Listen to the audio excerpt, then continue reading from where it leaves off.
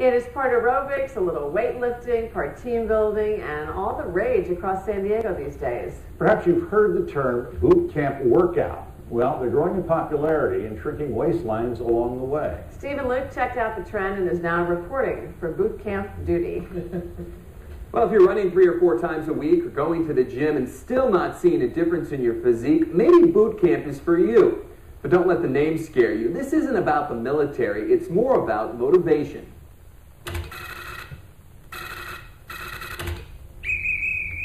Boot camp Bonanza, Saturday morning, bright and early. I was scared to death first day. I'm hooked. Love it. There's times where I'm like, there's no way I can do this today. And magically I do it. It all starts in this downtown La Jolla alley with bodyweight prisoner squats and jumping jacks. 1, 2, 3, 1! Mostly women, the group is led by Ray Wetterlin III, who after a decade of personal training decided to start his own boot camp. Here we go. Great job. Let's go. Ray's clients are as diverse as the exercises. Beginner Kathy Newman of Carmel Valley wants to lose 50 pounds. After just 3 weeks, she's lost 10. You have that period through the day where you feel like you need a nap. I don't feel that now. Terry Collins and her daughter Camry have been going for 9 months. They travel all the way from San Marcos with a focus on toning. Things were starting to show, yeah. And so I needed to tone, but I've noticed a huge difference in that.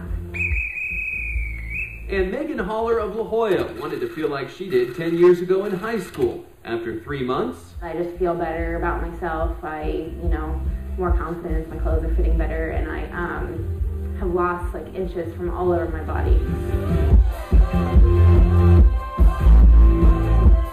Fitness experts attribute the success of boot camps to several key ingredients. First off, change. No workout is ever the same. I mean, we never know when we come here what we're going to be doing. In fact, Ray says interval training is 9 times more effective than traditional cardiovascular exercise. So by doing, high metabolic cost activities, doing these intervals, you can really create an afterburn. So after you work out, you're going to be burning more calories. With our boot camp, you're going to be burning over 800 calories, closer to 1,000 calories. But heading through downtown La Jolla, I had other things on my mind. I was running down, the smells of bacon and eggs coming from one of the restaurants I was making. That's usually what I like on Saturday mornings. Instead, this menu was filled with stair jumps and wall sits. Camry, what are you thankful for? My family. At La Jolla Cove, the bulk of the workout begins, and so does the burn. Here we go. But through it all, there are little distractions in the form of unique drills like partner push-ups. All right, boot campers, go ahead, make it happen.